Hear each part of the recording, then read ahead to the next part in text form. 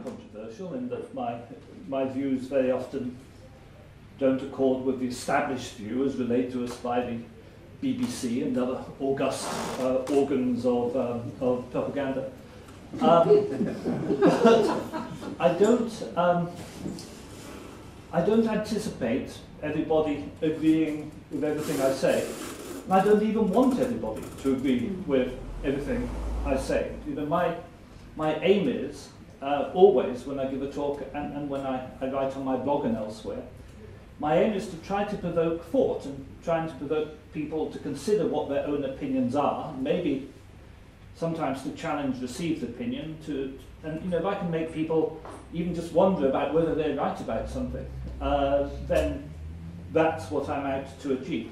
And I'm certainly not someone who gets annoyed or upset with people for having a different opinion, ever at all. I once said that if I only had friends who agreed with me, I wouldn't have any friends at all, though. It would be very difficult. But that's very much the atmosphere that I like to have at meetings. I want people to feel free to express their own opinion, even if it's radically different to mine. And I would add that obviously going along with that attitude is the consciousness that I'm not myself right all the time. And my own opinions change from time to time. And one example I might give is actually the European Union. I was a very strong advocate of the European Union. I rather believed in Eurofederalism as a goal. I was at the kind of extreme of the pro-EU spectrum, really, for most of my adult life.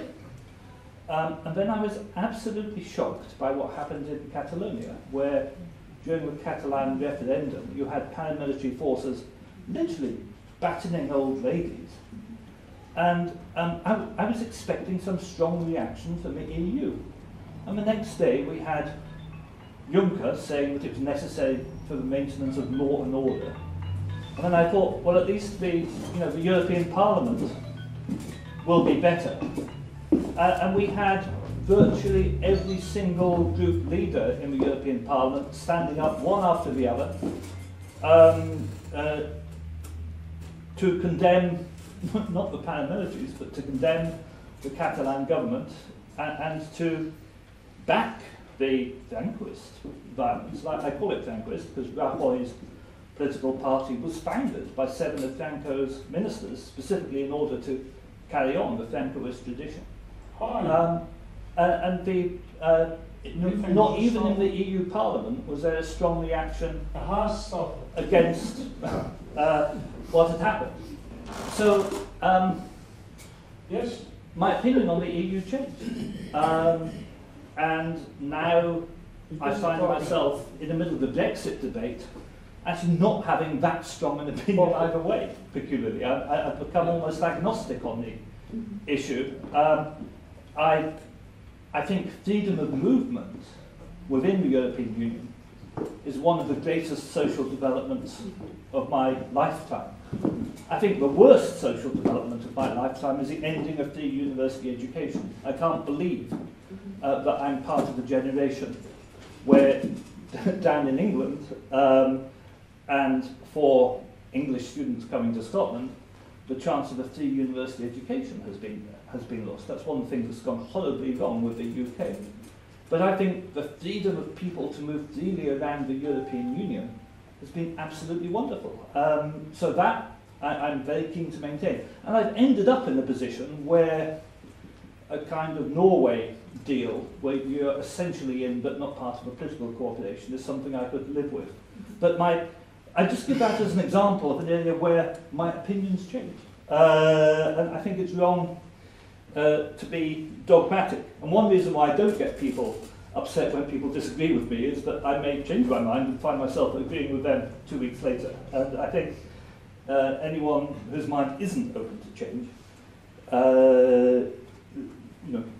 is not in an intellectually healthy position.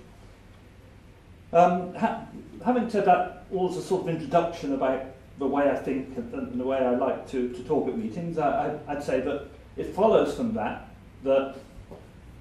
it shouldn't be entirely a one-way process. I'll finish in plenty of time to have discussion, I hope.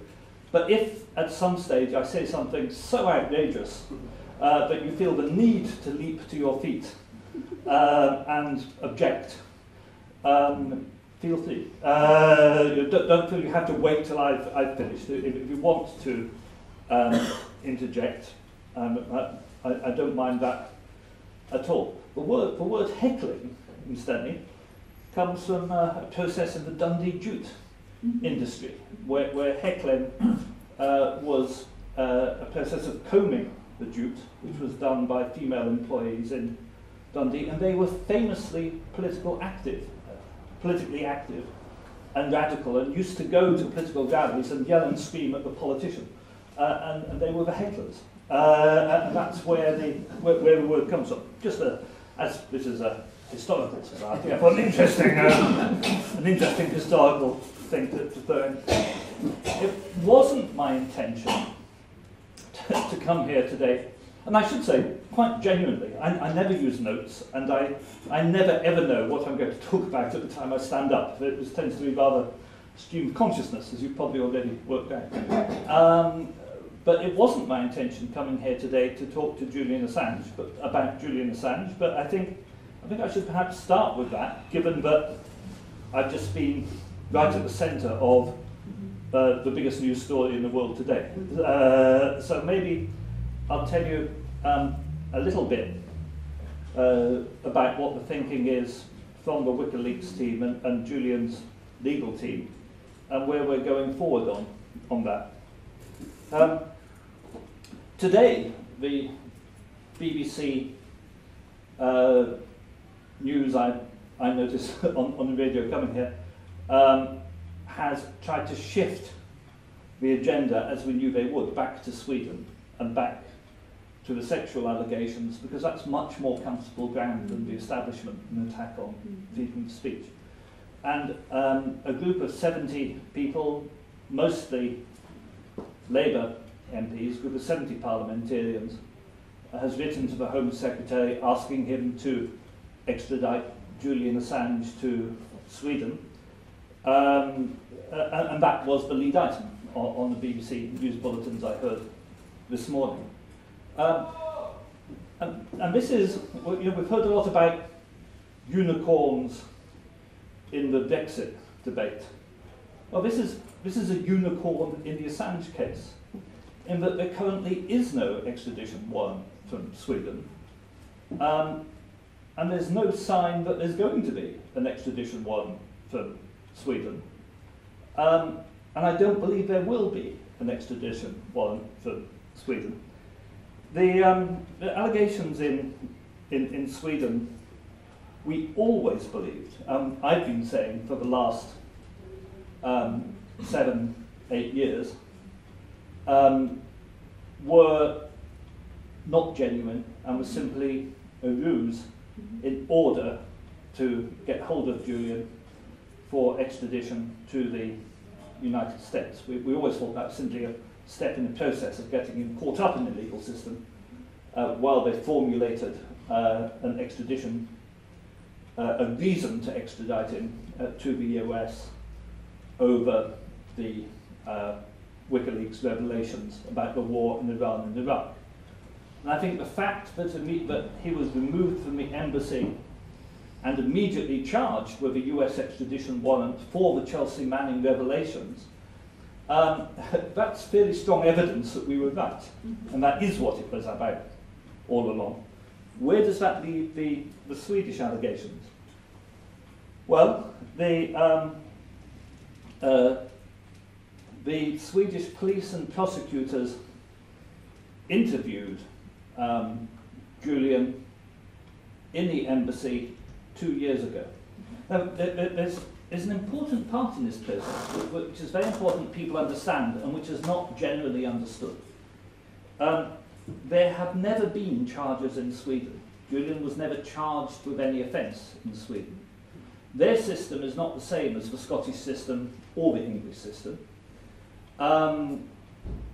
they have investigative prosecutors who work with the police, and the investigative prosecutor, when these allegations first surfaced, Julian was questioned by a prosecutor in Sweden and actually asked permission to leave Sweden from that prosecutor and was given permission and left. That prosecutor, who was the general prosecutor of Sweden, who was the chief prosecutor in the country, having reviewed the evidence, decided that there was no case to be. But under the Swedish legal system, prosecutors are independent, and if one prosecutor won't bring a case, you can go to another prosecutor and ask them to bring the case. Now, whether that's a good thing or a bad thing is open to discussion. I can see pluses and minuses to it. On balance, it doesn't sound a bad system to me, but it's not. It is different. It's our system. And what happened is the solicitor for one of the complainants went to another prosecutor, a lady called Marian, and has a surname spelled N-Y, which I think is pronounced Nu, but my Swedish isn't good. A prosecutor who was known for having a strong feminist agenda, which again is, I say purely as a neutral fact, I'm not giving that good or bad associations, but who specialises in this kind of case. So that prosecutor decided to reactivate the case and to issue a warrant requesting that Julian return for questioning about the allegations. But that is not a charge from the court. And and no court had assessed the evidence or anything. What the long extradition battle in Julian's case was about was a question of whether or not a warrant from a prosecutor for questioning, as opposed to a charge from a court with a warrant, could activate the European arrest warrant, because that hadn't happened before in the UK. And it was not the intention of Parliament, when they passed the European arrest warrant, that a prosecutor, as opposed to a judge, should be able to issue such warrants. Anyway, what happened was the extradition request was lost on the grounds that the law, that there genuinely was, in the Supreme Court, expressed agreement with the fact that that wasn't the intention of the law, that prosecutors, as opposed to judges, would be able to issue such warrants, but the law was drafted in such a way at Westminster that the warrant was viewed as valid. But what happened is, immediately after Julian lost his case at the Supreme Court, an order in council was placed amending the law so that in future it could not be done to anybody else. And now only judges and courts can issue requests for European arrest warrants which are considered valid in the UK. Sorry, that was all very technical and dull, but what it does mean is that now, if Sweden wants to issue a new warrant, it can't be from the prosecutor. It can't be from that particularly motivated prosecutor. That particularly motivated prosecutor now has to go to a judge and a court and say, this is the evidence, will you issue a warrant? And our assessment, and the legal team's assessment, is that the balance, and I don't want to get into the detail of the evidence, I would have pressed, but I prefer to leave it for now. The balance of the evidence is such that a court is very unlikely to say, yes, that's strong enough for a charge, and we will reissue a new European arrest warrant. Greg, where does that stack up with the American legal system? Well, Are you going to get dinged on that? I'll come on to that. Yeah. I'll come on to that. So our opinion is that the Swedish thing is dead, it's gone, and it appears to be gone. and that these 70 MPs saying they want Julian to be extradited to Sweden is, it's completely pointless, because there is no charge against him in Sweden, and there is no warrant for him in Sweden. And that a new warrant would have to come from a Swedish court, and a Swedish court is most unlikely to grant it, because when the prosecutors and police interviewed Julian finally 2 years ago for 2 days in the embassy, it was fairly plain from their demeanour and from what they said that the case just didn't stack up. It wasn't a prosecutable case. But we will see. We will see what comes. We don't rule out some trickery whereby the Home Secretary tries to claim that it's not a new warrant issued by a court, that actually the old warrant is reactivated in some way. We don't quite see how he can do that, but that's one possibility of what he might do. But the thing is being used by a distraction. If you look at the people who have signed today's petition saying that he should be extradited to Sweden, even though Sweden's not asked for him, it's signed almost exclusively by Labour Party people who supported the Iraq War. And in my view, the whole Swedish thing still remains a distraction which people are desperate to grab at, because people in what I would call the political centre, which is well to the right, political centre in the UK is not where the political centre was when I was a young man. And I should say, my political views, I'm saying that on the EU I'll change my mind, but my basic political views haven't changed a lot since I was a student.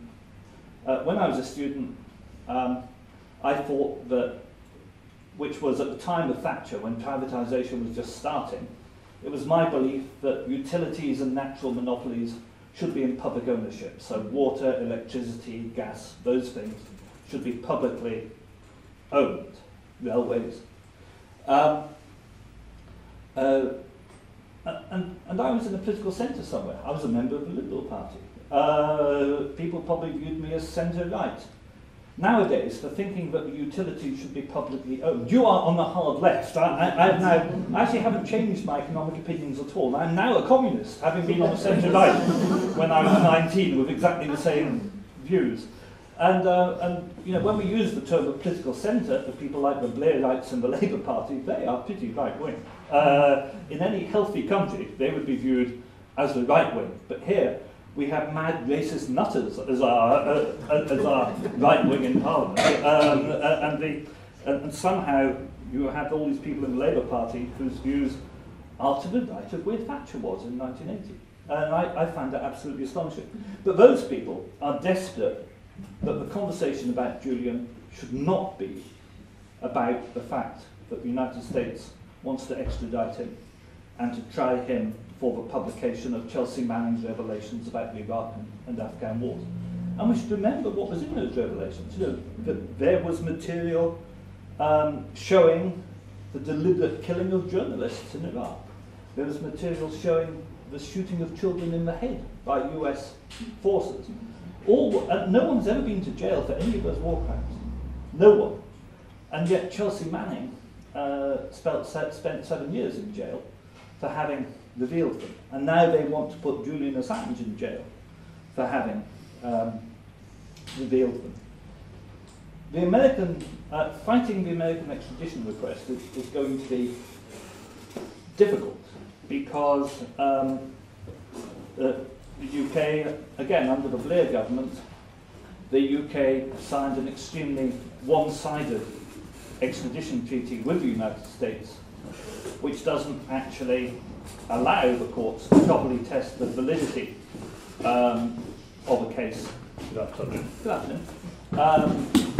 against somebody. But there's been, and it's very unusual for the UK's legal system, there's been a fair amount of judicial activism and pushback. And you may recall that over the last decade there have been quite a number of quite high-profile US extradition cases where the courts have found a way not to extradite people.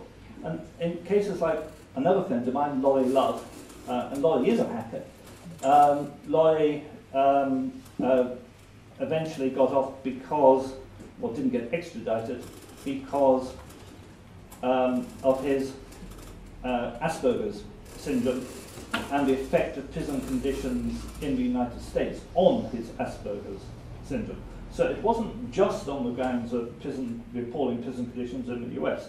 It was a mixture of that and his medical condition that enabled him to evade extradition. And other people found other creative ways of evading extradition. And Julian's legal team are going in the first instance to argue that he shouldn't be extradited because it's a massive attack on freedom of the media. Because if we reach a stage where journalists cannot publish leaked material, that closes down huge areas of journalistic investigation and would have cut off some of the great stories of the last century. Speaking back to other people, like Dan Ellsberg's material on the Vietnam War that was leaked, for example. That if you start to criminalise journalists for publishing information given them by whistleblowers, you're going down a very, very dark path indeed. And that's where I fear we may be heading. But the extradition treaty with the US is worded in such a way it's very difficult to make that into a defence against a treaty which basically says as long as the request is received in good order from the US, you have to stick them on the plane and send them over.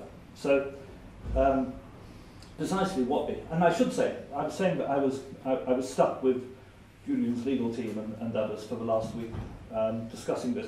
I would be wrong, I'd be lying if I pretended that I understood every case and everything that the lawyers were coming up with and working on. But we'll see that unfold in the time to come. But I'm personally pleased. I should say purely on a personal level, I never thought it was a very sensible idea to go to the Ecuadorian Embassy in the first place. It's not how I would have handled it. But it's Julian's life, and he was under enormous pressure, and that's how he decided to do it. So I've always respected that decision. But I'm actually quite pleased he's now out, because for the last year, conditions for him in the embassy were absolutely terrible. I haven't been able to see him for a year because the Ecuadorian Embassy, I was one of quite a number of people who the Ecuadorian Embassy would not allow in to see him at all. They allowed in his legal team occasionally, and they allowed in people they viewed as absolutely politically neutral or inactive, who were purely, if you like, social guests. So that's one of many ways in which I'm not in the same category as Pamela Anderson. But I've not been able to see Julian for years. At least I'll be able to see him in Belmarsh prison, which will be good. And also be able to get the medical attention he needs. He hasn't seen a dentist for 7 years, for example, and he has a number of dental abscesses. So that's good. And I'm very happy that we can now concentrate on the question of media freedom, which is what the extradition to the United States is about. And it's also worth saying that the extradition to the United States is not about the Clinton emails and the DNC in 2016. It is specifically about Chelsea Manning and the Iraq and Afghan war logs. That's what it relates to. And I should say, I keep saying this to people everywhere. I absolutely assure you that A, Wikileaks have never received anything from the Russian government in order to publish it, and B, there was no cooperation between WikiLeaks and no contact between WikiLeaks and the Trump campaign. What The Guardian published about Paul Manafort visiting Julian in the embassy, absolute lies, just completely and utterly untrue. The two have never met, and Paul Manafort never went to the Ecuadorian embassy. Julian has also never met or spoken with Roger Stone. And this may be getting into more detail than interests you, but the other person who was considered as a possible intermediary with the Trump campaign, a chap called Randy Credico, who's another friend of mine, did visit Julian, but has no contact whatsoever with the Trump campaign. He did once, years ago, work with Roger Stone on the cannabis legalization campaign, and they had that contact, but that was not related to WikiLeaks. What happened was, when WikiLeaks started releasing the Clinton emails, Roger Stone contacted Randy Credico saying, Randy, you know Craig Murray knows Julian Assange, can you hook me up? Because Roger Stone wanted to get in on the loop because he wanted to find a way to make money out of it. And he sent emails to Trump's campaign claiming to have links to WikiLeaks because he wanted to boost his own importance and capacity for making money.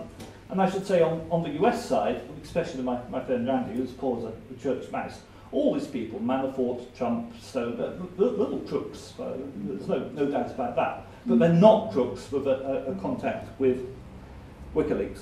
And so this whole diversion is taking much longer than I expected when I started. But I'd like to say finally as well that people have often asked me whether through my association with WikiLeaks I have any regrets about Donald Trump being elected. And the answer to which is no, not at all. I have no end of regrets about Donald Trump being elected, but I don't feel in any way responsible for that. I don't think WikiLeaks was responsible for that. I don't actually think if the DNC emails hadn't been released, it would probably have changed the election result. I think people massively overestimate the influence of that on what happened. And you're talking about multi-billion dollars political campaigns, and whether the release of a little bit of information swayed that. I doubt it. If it did sway it, it's nobody's fault but Hillary Clinton. Because what those emails showed was Hillary Clinton and the DNC committee deliberately conspiring to steal the primaries from Bernie Sanders. And they showed, just to give a couple of examples of what was in those emails, they showed that the scheduling of primaries by state was discussed with Clinton, who's a candidate, between the committee in order to benefit Clinton, because she wanted to get momentum by having her best states first, and they scheduled them that way in order to help her politically. And they also showed, for example, that in doing a live debate with Bernie Sanders on telly, moderated by CNN, Hillary Clinton was handed the questions secretly in advance. And that was shown. And Donna Brazile, who was one of the highest paid employees of CNN, had to resign over that. Now, whose fault is that? Is that WikiLeaks' fault? WikiLeaks got the material given to them, and they published it. Is it WikiLeaks' fault for publishing it, or is it Hillary Clinton's fault for cheating? It's Hillary Clinton's fault for cheating. And this blaming the messenger business is completely ridiculous. And had WikiLeaks been handed stuff from the Republicans or from Trump, they would have published that too. And the fact is, they weren't. And WikiLeaks is a body which doesn't go out and get its material, it publishes what it is given by whistleblowers. And that's material which was given to WikiLeaks by a whistleblower. That whistleblower had legal access to the material. Whether they could legally give it is a different question, but that, journalism often consists of publishing stuff you weren't given legally. Anything given you by a government employee, they shouldn't, is illegal in that sense. And the motivation of the person who gave it to them was that they were sickened by the corruption and cheating of Hillary Clinton and the crime. It's as simple as that. But I'd also, none of that's probably enormously controversial, but let me leave you with one thought, which is, when considering Donald Trump against Hillary Clinton, Donald Trump has done several things which I dispute, particularly on immigration. What he's doing, I think, is horrible. I think a lot of his domestic reforms on healthcare, for example, are unpleasantly motivated and not nice. I think his recognition of Jerusalem as a capital, and especially his recognition of the annexed Golan Heights, is dreadful. But he hasn't started a war. Yet. But he hasn't. If you look at all the wars Obama started, and all the wars Tony Blair started. Donald Trump has not started a war, and he has de-escalated Syria, and he has de-escalated North Korea, and he hasn't gone in further in Libya, for example. I think there'd be a lot more dead people in Syria now if Hillary Clinton had got in. I do believe that. She had a long history as a warmonger, and most of the wars Obama started were due to Hillary Clinton. The invasion of Libya, where NATO bombed killed 15,000 people in Sirte alone, which is something you'll never hear the BBC or read on The Guardian. That was down to Hillary Clinton. And based on a totally false story that the inhabitants of Benghazi were all about to be massacred by an army of Gaddafi, which never existed. And that was just as true as the Saddam Hussein can kill us all in 45 minutes claim. These moral crises are invented by politicians and rammed up by the media to persuade, to justify military action, which is essentially almost always about Western control of natural resources, as it was in Libya and as it was in Iraq. But Trump hasn't done that. I mean, to be fair to Trump, why I should be fair to Trump, I have no idea, but to be fair to Trump, he is less of a war hawk than Hillary Clinton. So from the point of view of domestic US policy, I think he's far, far worse. From the point of view of the rest of the world, I actually think he's rather better. The only qualification for that is being better than Hillary Clinton for the rest of the world is an extremely, extremely low bar.